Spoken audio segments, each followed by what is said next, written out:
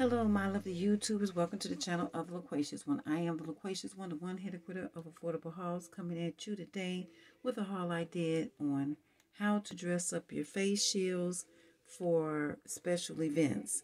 So, if you are wanting to wear a face shield, but you don't want to pay designer prices, you don't want to invest a lot of money, but you want to have something that is uniquely yours and looks fabulous, I'm going to show you how to do that. Today, I'm only going to do the haul. I'll come to you with the final reveal later on. But let me show you some of the things I found at the Dollar Tree.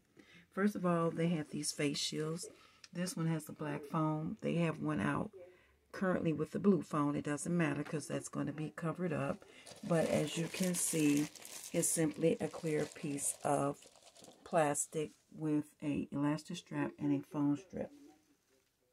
So, some of the things that I found to do my DIY is this Aline Original Tacky Glue. It says Premium All-Purpose Adhesive. It's 3 ounces, and that's the name brand. To cover up this strip, I found, and it's ratchet, but that's how I found it in the store. It was the last roll of the silver diamond wrap on the roll, which is 6 feet. Okay, and I have to move this over. Sorry about that. Some of the blingy stuff that I found in the Crafted Square, they had these stars that were silver and gold. I thought were quite nice. They also had these 100-piece gemstones. They were in white and pink. They also had blue and pink and another color I can't remember, but I didn't want it anyway, so it didn't matter. Also, they had these jewel Crafted Square zigzag jewel borders, and I thought that was nice. I also found the Starburst gem stickers,